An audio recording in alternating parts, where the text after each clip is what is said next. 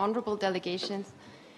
Representing Eticas Foundation, we appreciate the opportunity to intervene in the plenary today.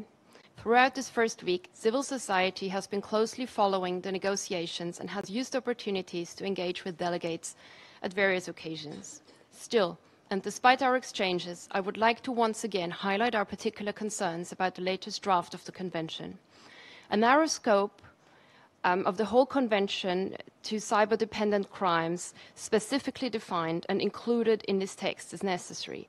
Any broader application gives rise to the danger that the Convention will be used to criminalize legitimate online expression, which is likely to create discriminatory impacts and deepen gender inequality.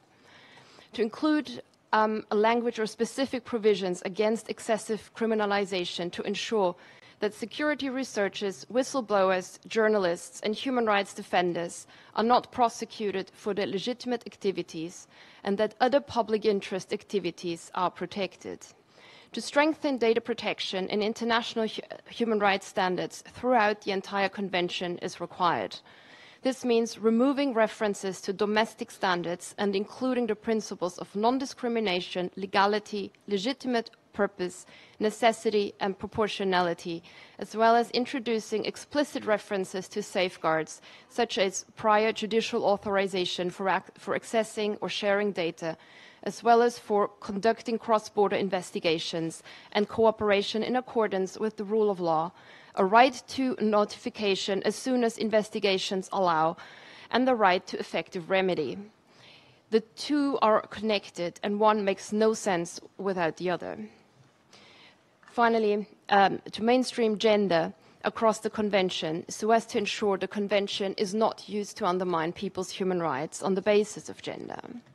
Furthermore, to limit the scope of application of procedural measures and international cooperation to cyber-dependent crimes established in the criminalization chapter of the Convention in order not to undermine trust in secure communications and infringe on international human rights standards.